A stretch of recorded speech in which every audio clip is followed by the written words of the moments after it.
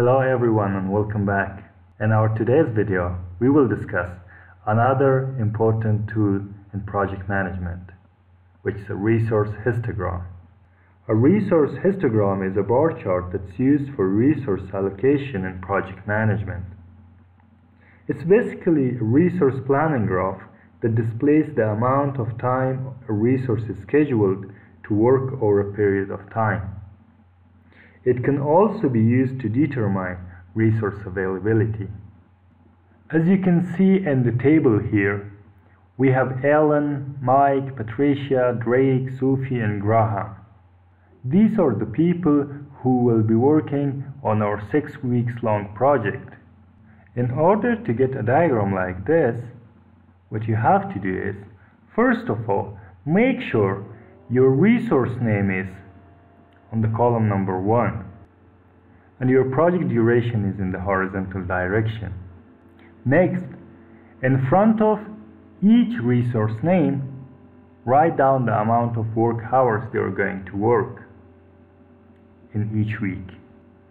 Once this is done, select all the table and then you go to insert and you go to column and you insert the column. As you can see, the same diagram which I have formatted in here is inserted in here. You can format it in different ways and show different type of data as per your requirements in the resource histogram.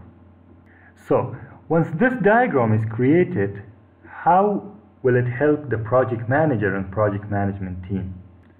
First, project manager is very well aware that how many hours is each resource working on the project. Next, the resource histogram helps the project managers in understanding when their resources will be free. For example, if you see Alan here, Alan is working the least number of hours compared to other colleagues.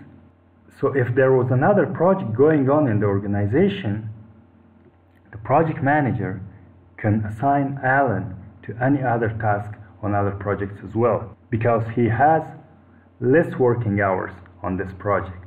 Next thing that I have prepared is, besides the resource histogram, we should understand which of our resources has the most contribution to our project. To do so, as you can see in this screen, I have added the total work hours for each person.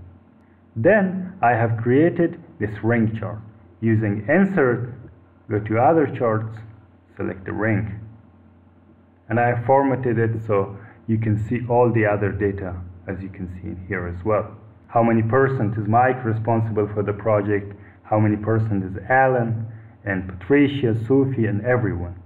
If you increase the working hours of any person here, this data will be automatically updated. For example, Alan in week 1 is working for 50 hours. In week 2, Alan will work for 45 hours. In week 3, Alan will work for 40 hours. As you can see, the percentage of Alan, it increases. For example, here, Alan works for 50 hours. In week 6, Alan works for 50 hours more. So Alan will be the highest stakeholder in terms of the work hours in the project, who holds 23% share in the project's total work. If you like the contents in this video, please don't forget to subscribe to my YouTube channel and like this video. Thank you very much for watching.